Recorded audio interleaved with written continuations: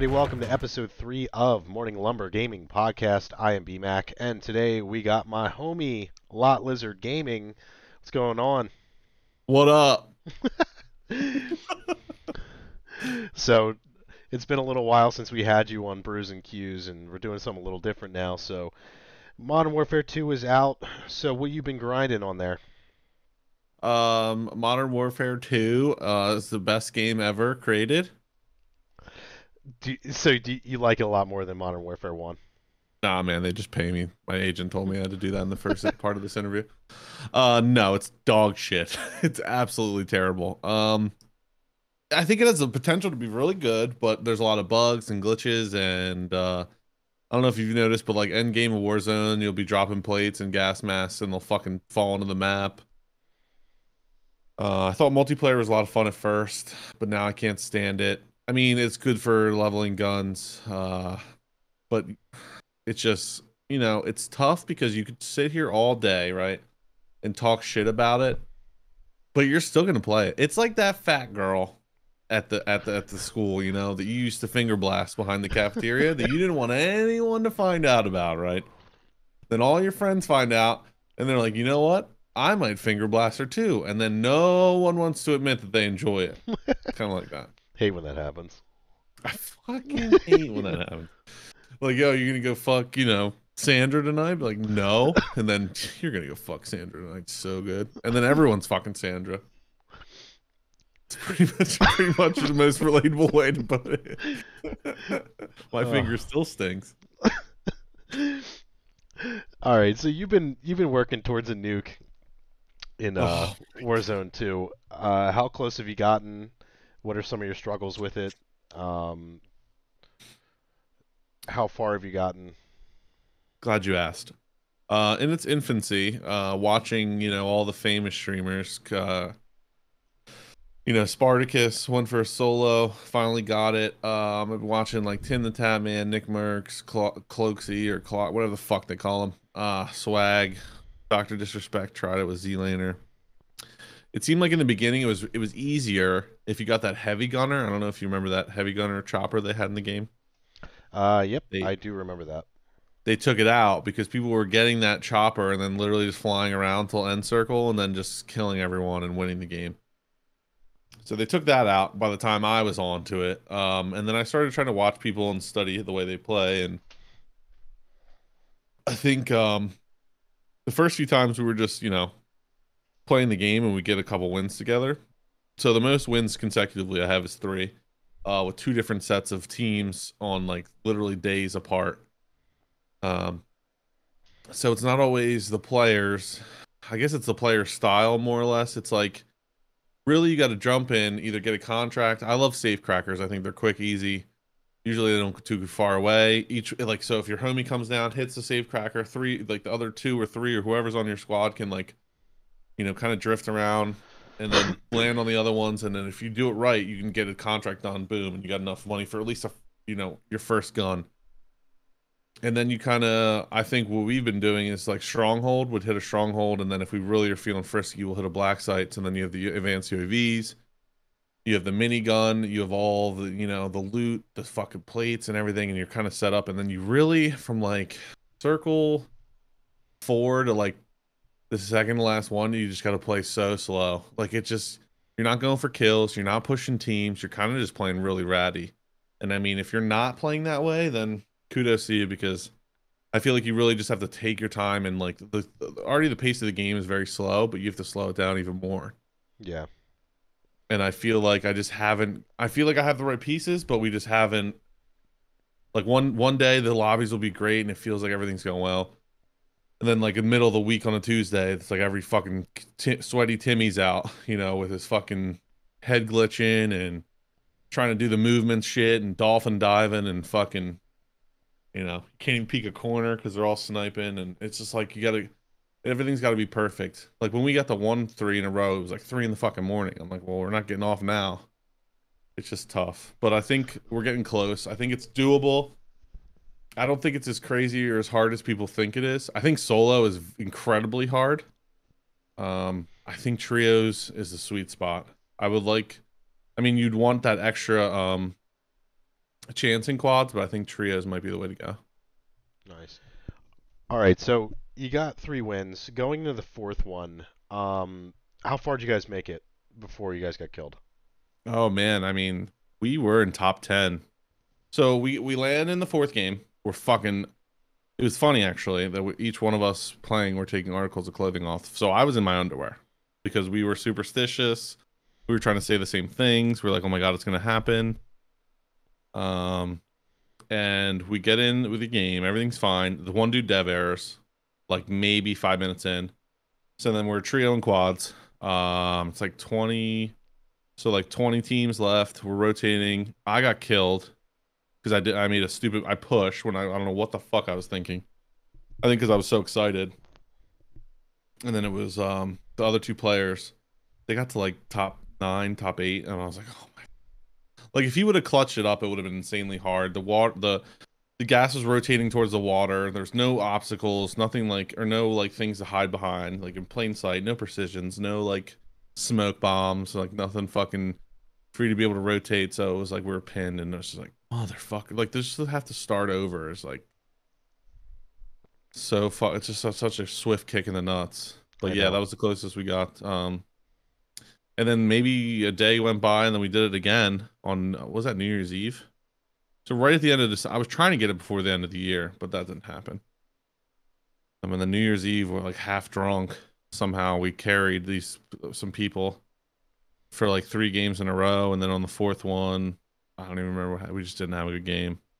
It's like you almost lose momentum. Like if it was, I mean, obviously, if it was 3 wins in a row, I would have had a contract by now. But I don't know why they came up with 5. I remember when the game came out, they said it was so hard that no one was ever going to be able to do it, and I feel like so many fucking people have done it. Yeah, Um, have you even been in a game where the nuke went off? Once I actually no, I haven't, but I've seen the contracts on other people. Like I've been watching people stream, and I've seen like if someone has that contract, it'll show up on the map. I'm pretty sure for everyone, It so does. you'll know that someone in that lobby has it and they can do it. And then apparently each element comes with like a side, like a little almost like a surprise. Like the one takes your health down real slowly, but like continuously. So you have to keep plating and plating and plating.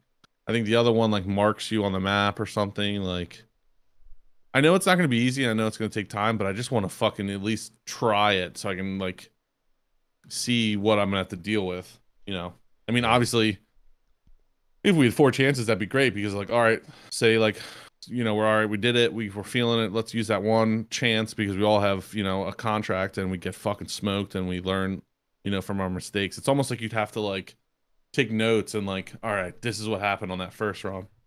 But then you'd have 3 other chances. So that's when, like, the one girl on the second attempt just left and, like, was like, okay, bye. And I'm like, you can't leave on a 3-game winning streak. Like, who leaves on a 3-game winning streak in You can't anything? do that. You can't leave after one win. Like after I one win, you can't know even it win. wasn't her fault. She's a great gal, but I was Mm. pissed. But anyway, yeah. So if we could at least get the contract and just have the experience, I think that would be beneficial. Um, Hopefully before they make any changes. I don't think they're gonna change anything on that, but you never know with this fucking game and these people. Next week could be fucking all person fucking battle royale, and they'll just get rid of all they'll just fucking cut it up and destroy it. Yeah, they have a good way of doing that at Yeah, times. they're very good at like, oh, you like that? Fuck it. See ya. Take it right out, yeah. Oh, that's your um, favorite gun? Here's the fucking pistol. so I ran into that the other night. So I believe whenever we started, we saw that someone had the contract, and they honestly did not get killed until I want to say maybe second to last circle. Like they Oh got wow, so someone had it in your game? someone had it and they got really close. Were you in Um, trios or quads? we were in quads. Um, Fuck, that's awesome. and we got close to them because pretty much at one point, we were really on a tear, and we weren't trying to really get killed by a nuke. So we kind of got close to them, kind of waiting to see like where they were going to go after the circle was kind of closing again. And as the circle, I guess, was coming in, they finally got killed. But we were watching them the entire game and just seeing how long they were going. I was even surprised they made it that long. But Yeah, I'm pretty sure once you start the contract, you have like a constant UAV on you, correct? Like you were able to see where they were the entire time, right?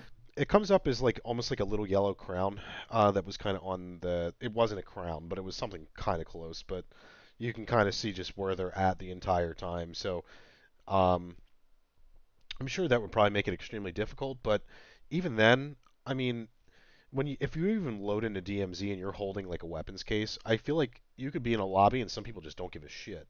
Like they just want to play their game and get out. But I mean, Yeah. I almost wonder if Warzone is kind of like the same way. Like if everything's skill-based matchmaking, maybe if you just made a new account just for like a little 5 game streak, I wonder if that's Mm, how some people could be knocking it out. But beats me. true. I don't think so. Here's my issue, and what's really scares me is they're gonna. I think those smoke grenades are way overpowered, and I think they're gonna nerf. Or no, is it nerf or buff? Which one's the one? They're gonna nerf Nerf it. is bad, right? They're gonna Yes, nerf it into the fucking ground, and then it's gonna be worthless. And that's like literally how I don't know if you've done it, but I carry 4, 5, 6 of those fucking things. And if we're like out in the open, I'm just fucking Dikembe Mutombo, like whoop. Like if you were down, I throw one at you so they can't see you. But I mean, you could run a thermal sight, which I have done, and it's beneficial, but you have to be like out of this. Like if you're in the smoke with a thermal, fucking, you can't see shit. But if you're out of ways, you can see people running around. yeah. But the key has been rotate, rotate, rotate, get into a building, chill for like 10 to 15 minutes, watch the circle, and then kind of figure out a game plan and then hunker down. But if you have 4 or 5 smoke grenades, I make everyone carry them. I'm like, listen, if someone gets down, throw smoke at them. If we're rotating in the open, throw smoke. Like anything to throw their shots off and like make them not be able to shoot at us. And self revives. You can carry like 6 fucking self revives. It's wild. I downed a guy and I swear to God he self 4 times. And I just sat there and waited. I'm like, I'm just gonna see how many he has. He had fucking 4 of them. It's nuts how many people can carry. I mean, And that's probably gonna change to like those are little things I think they should change. I like the fact that they added them in there. I think there's just certain things they need to limit, but Oh yeah, for sure. self revives being one of them. That's a little extreme, but Hmm. Yeah, there's I don't like how you can only get one UAV per buy. If that's how the way I'm thinking it works is like our whole team rolls up by UAV, it's gone the rest of the game. Like what the fuck? yeah, It it's should be like one per team. So I come up, it's a new team. You know what I mean? yeah, The gun things, I like how they lowered the price. I still think loadouts should be cheaper they need to because be cheaper. that's fucking ridiculous. Money is But not there as easy to find. no, and there's like no money. It's like what the fuck? I think they're really, really, really trying to cater to people that have no idea how to play this game, and it's kind of annoying. Because I always held this game in like it's a skill, it's a skilled game. Like you have to know what you're doing and have some kind of knowledge or history. Because they always usually kind of follow suit. And then they just made it for fucking anyone to be able to like have a chance, which I understand. Say if I was a person creating the game, but at the same time, you've had the same loyal fucking people playing this game for years, even though you come out with shit. Like Caldera was horrible. Let's be realistic. There was really nothing great about it, except for the funny events they did. Like who the fuck was in that room and was like, you know what would be fucking sick if King we had Kong. fucking King Kong and Godzilla, right? Okay, stay with me. Hold my beer. CGI them, yeah, in the middle of the map, and then they never really fight like this close, but they're like far away and they like throw shit at each other. And someone was like, "Fuck yeah, man, dude, great idea." Krampus was sick though. I'm not gonna hate on Krampus. I love that event. The Halloween one that they did, the Haunting of Verdansk, and then the Krampus thing was lit. But fucking Godzilla and oh my god. You couldn't even hear your fucking self think. That thing was moaning up there the whole time. Haunting of Verdansk. That was during Cold War. That's after they rolled it back, right? Yeah, it was so good. Yeah. That's another thing. They gotta bring that map back in some way, shape, or form. Could you imagine if they brought out like what was an island on there? Maybe like say the jail like the prison. That'd be a sick rebirth map. It would be cool. You'd obviously have to expand a little bit. It wasn't big enough, but I'm trying Um, to think if there was no real islands on that map at all. no, not really. I heard they were planning on bringing back Castle as the rebirth map, if I'm not mistaken. Which Which still one is could that from? I forget which Call of Duty that's from, but um, I think that has some potential to be pretty decent. I mean, I think they could bring it like build around that, and I think it would be pretty good. But then again, it'd be a lot like the rebirth for Modern Warfare 1, Yeah, where you just have a big prison in the middle and there's just stuff around it. But yeah. but then again, I liked Rebirth Island. I thought it was great. Did you like Fortune's Keep? What were your thoughts on Fortune's Keep? I mean, I think I was pretty rough on it, just because it's like that map. There's certain areas that were just so ratty. Mhm. I just didn't know if I really cared for it. But then again, I loved Rebirth after they took away Verdansk, so um, that's all I really wanted to play was Rebirth. I never really wanted to play Fortune's Keep. Just like I felt like Rebirth was, it took a lot more skill to be able to play that one, but just personal preference. Yeah, I never was a Rebirth guy. I actually until Caldera came out was when I first started to actually play it. Was Rebirth part of that first one too? Maybe yeah, it was. It was. Yeah, I never got into it on the. I was always playing Warzone because I thought Verdansk was such a good map that I never it never really had my attention and where I didn't have any Exactly. like didn't even think twice to go. Like I thought in my mind I thought it took more skill and strategic play to last in Verdansk, which because I never was a big resurgence person. But now I've played it and it is exciting. It is fun. I didn't really like Fortune's Keep. Like it felt I don't know. The movement shit was ridiculous. Like I look like a pirate. There's a fucking there's ships everywhere. We're fucking sliding, jumping, like fucking I don't know. It was crazy. Yeah. Were you weren't a big like movement guy, were you? You weren't like No, sliding and canceling all that other nonsense. honestly, excuse me. Honestly, the first so Verdansk was my first experience with like the BR, and that was Call of Duty's first battle royale, if I'm not mistaken, right? Uh, Verdansk? No, Yeah. Blackout was. Okay. Was that a good map? I never even played it. I know. I didn't. I enjoyed it. I loved Blackout. I mean, that was the first battle royale I ever even What played. year was that? It was Blackout or Black Ops 4, so whatever year that was. Oh shit. So Verdansk was really my first like I'm all in gaming experience.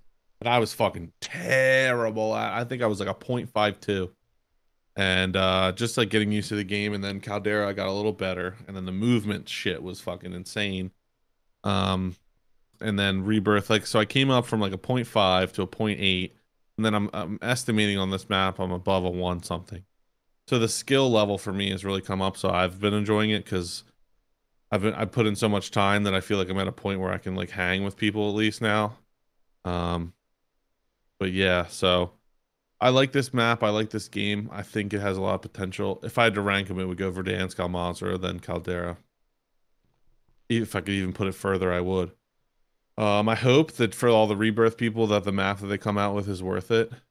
Because a lot of people are saying that a lot of people are leaving and they're frustrated, but like this is what to expect when these people come out with these games.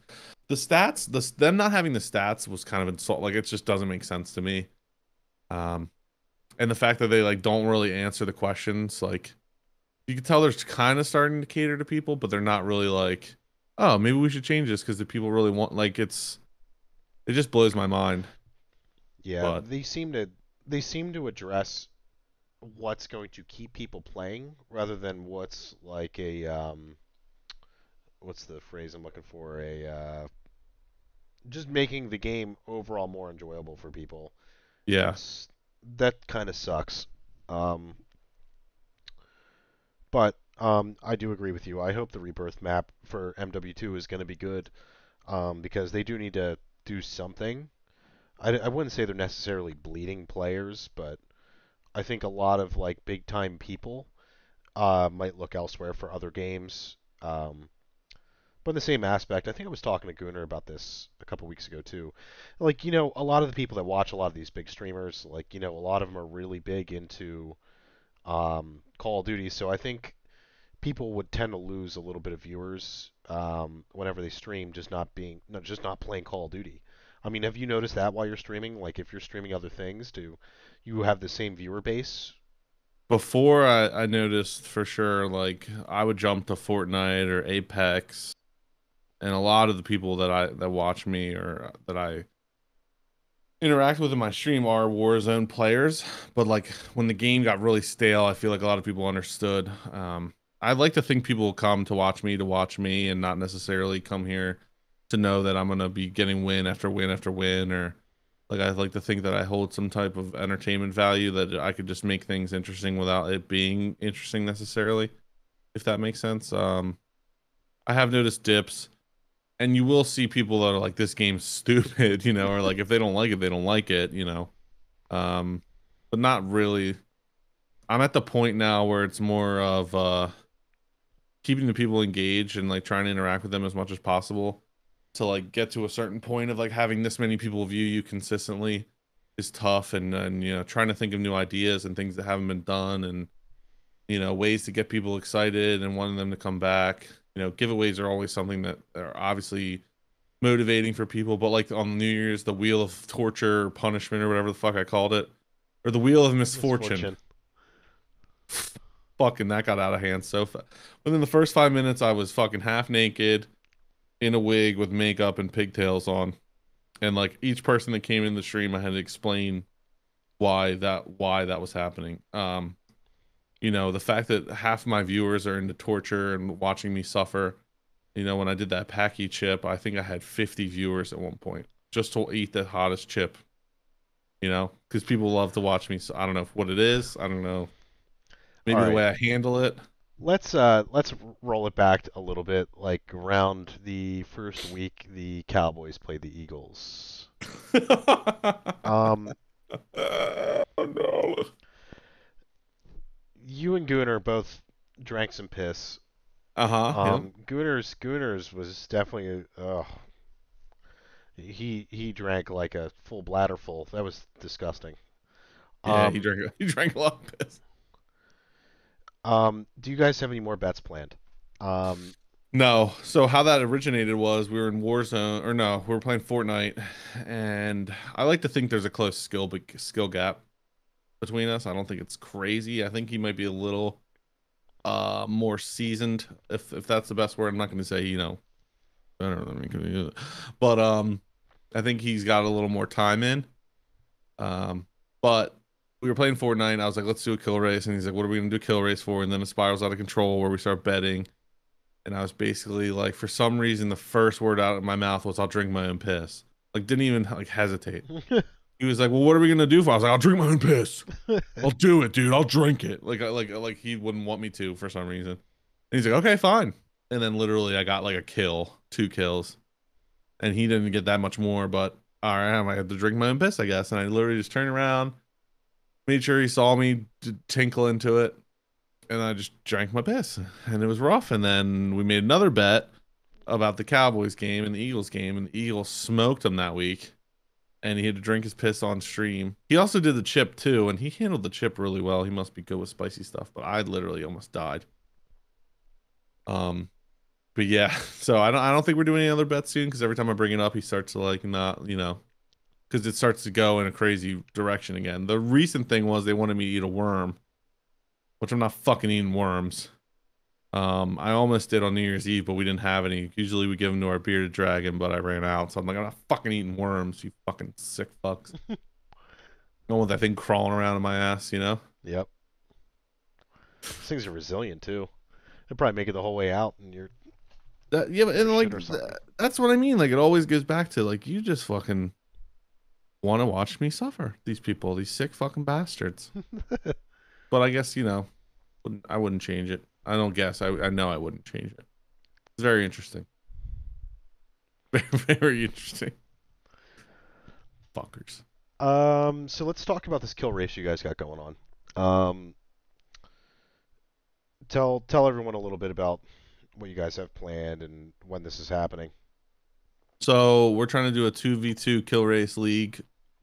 It's called 2v2 kill race. El Mazrah, I guess league. I don't know.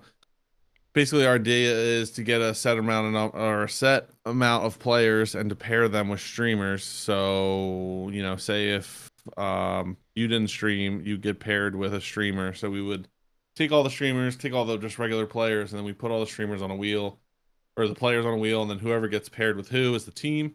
It's like a $5-10 buy-in. So it's basically this whole month we're just trying to work.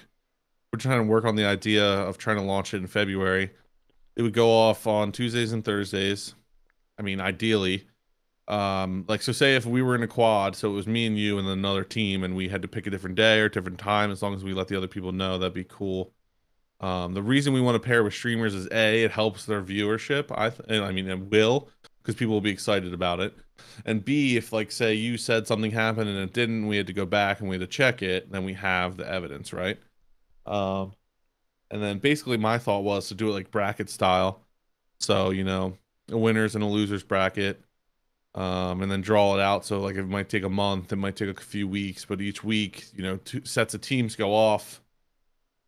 So cycle through the full. I don't know if they were gonna have either side of the bracket or one side of the bracket, but cycle through that full first run, right? And then our winners will move on, and they go, and then that next week loser, and like just keep, you know, nailing down the bracket. And also another cool thing is like if you get paired up with a random person you never played with before, you might develop a relationship. You might see someone stream you really like and you think it's interesting. Um, so it's really beneficial for everyone. And the money, it's not going to be a whole lot probably, but it'll be nice to just, have the bragging rights and say you were the first person to win. I thought it'd be cool to have it drawn out a little bit more so you'd have something to look forward to every week. And then obviously, like the rules would be like a 3 kill minimum for the whole quad. So say if I got 2 kills and you guys got none, we can't just back out and that's it. Like you have to get at least combined 3 kills, um, for your team or whatever. And like if say if we already won and it's like we have 10 or 20 kills and you have none as a team, you can't back out. You got to finish the game. If you get through and you still lose and your quad wins the game, you're gonna get points. So it'll be like a point system. It's just so it's more competitive. And also we wanted to do a thing where it's like matchmaking kind of. So like if we paired you with someone who's like a demon and you're kind of pretty good yourself, and we know that you are, to try to like level it out if we have to. But for this first run, it's all kind of just going through, making sure we can do it, getting it down, and then being able to like run it maybe every other month, depending on how well it goes. If a quad goes off and you guys see a hacker or someone dev errored, and the whole quad agrees that they should restart, things like that, like all the little things that people have questions about. Ideally, it would go off that first Thursday in February, but right now we're just trying to get interest, seeing how many people want to compete, and we're gonna go from there. I think it's looking around 20 right now, 20, um, 20 players. So, It's pretty good so we're far. trying to keep, yeah, we're trying to keep it manageable. Like I don't want to do a fucking shit ton. Yeah. And also we're gonna have people that monitor the games, and like I said, it'll be cool because like we're gonna get to watch other streamers we never heard of too, and it'd be interesting to see how they play the game, and I think it'll just be fun for everyone involved. And yeah, it's like you're not gonna win a lot of money, but it'll still be cool. And again, we'll get everything down and try to iron out all the kinks. That's why I Absolutely. wanted to take like a month to get it ready. So if something fucking, oh, we didn't think of this, or oh, they came out with a map change and it's terrible, or so we're able to like adjust. Cool. Yeah. Um, who else you got in there besides you, Gunner? I'm sure Dishes is in there. SARS, there's a few other streamers I've never talked to before that are in. Um, John's doing, I think Mike said he would, James. You're in, right? Wexler said he'd play. Um, Pretty good amount of people. Some people, are from other communities too that they watch. Like, all right, so a couple of them watch Dishes, and they're like, yeah, we'll play. So it's all like spaced out, which is exciting. Cool. Good stuff. Um, have you done the raid yet? No, I haven't. Cool. I was trying to find someone that's been in Area 21 besides Gunnar. Gunnar didn't make it very far. I was kind of trying to find someone that might have made it through, but Is that in the raid? no, it's another DMZ branch off. Okay. But all right, cool. Um, that's about all I got for today. Cool. Awesome. Thanks for taking the time and hanging out with me today. Yeah, man, I appreciate it. Thanks for having me. Thanks, Fuck guys. Walmart. Catch you guys on the next one.